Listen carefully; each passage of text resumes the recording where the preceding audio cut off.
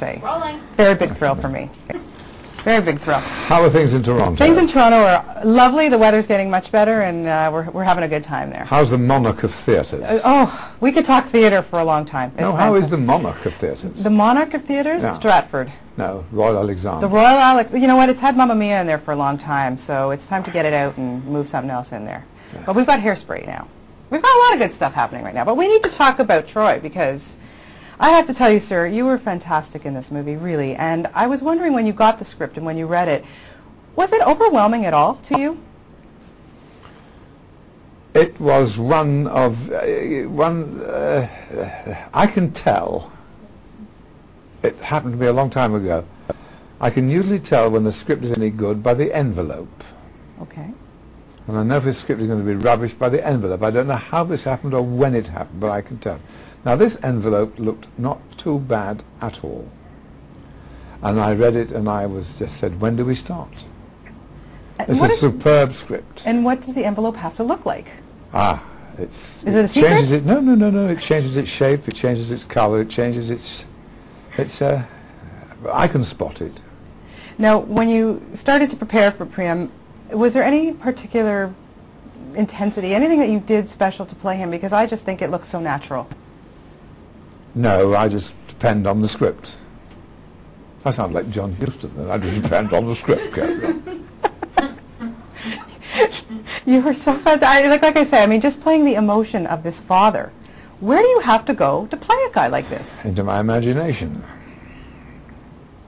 So, expand for me a little bit, because where do you find this imagination? When Horatio says to Hamlet, look, the dawn in russet mantle clad creeps o'er the brow of yon high western hill. Well, he's not looking at the dawn creeping over yon high west. He's looking at Charlie the prop man in the corner. That's what you do. You go inside yourself, into your head, into your imagination, into your... And our feelings are prompted by imagination. Did working on this take you back to the epicness of Lawrence of Arabia? It must have taken you back. I'm asked this a lot, and I can't find any comparison whatsoever. Really? Other than this. It is an epic, and an epic by definition is the story of a man or men, either from fiction or history, who are put into extraordinary circumstances. Mm-hmm. Were you ever amazed at how Wolfgang Petersen kept this together? Yes, and don't forget, my heart and soul is with the actors and the actresses. Yeah. That's where I live.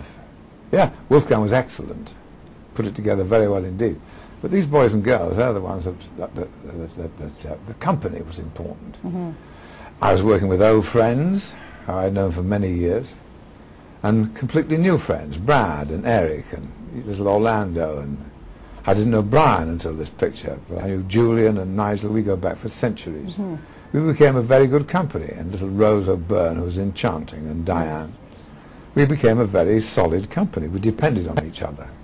Once you started working with this cast, I mean, what impressed you? Brad Pitt, I thought, was phenomenal as Achilles, and I don't even think I would foresee to cast him as that. What impressed you about him? I'm impressed by Brad Pitt. I like the man. He's a proper man. I like his approach to his work. I like his modesty. I like his lack of pretension. And I like his ability to act.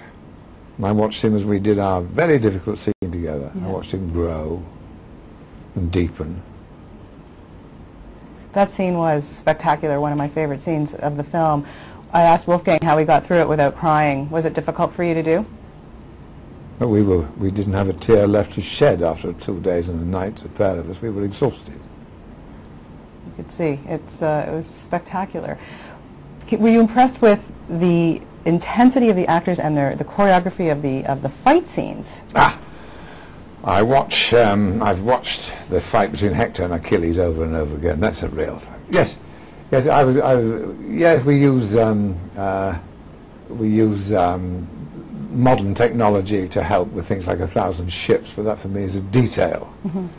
But when it comes to something like this fight, this dance of death, that's just two men. That's Brad and Eric. Yeah. And boy, what a... I watched them rehearse, I watched them practicing, and I watched the fight over and over again. That's something. No stunt men, yeah. No tomato ketchup, No silly cuts, no clang, clang, clang, just the thing itself. Yeah, it's very spectacular. And the pair of them look as though they just jumped off a Greek urn. Yes. Yeah. They're both gods. Totally amazing. Physically, both athletes. Yes. Brad's a good athlete. Eric is a rules player, an Australian rules player. You unfortunately don't get to wear a miniskirt in this. Were you upset about that? Not really, no. But I do get to wear my chiffon nightie. I float around. It must have been fun. It really must have been fun working on this movie. Aside from the intensity and the seriousness of it, it must have been thrilling for you, I would think. No, yeah. We're going to see more theater from you. No. Speaking, going back to... No. And why is that? You're brilliant. I started, my life began for me in terms of acting at the Old Vic in London in 1953. I made my first London performance there in 1956. And then in 1999 I was invited back there again to do any play I wanted.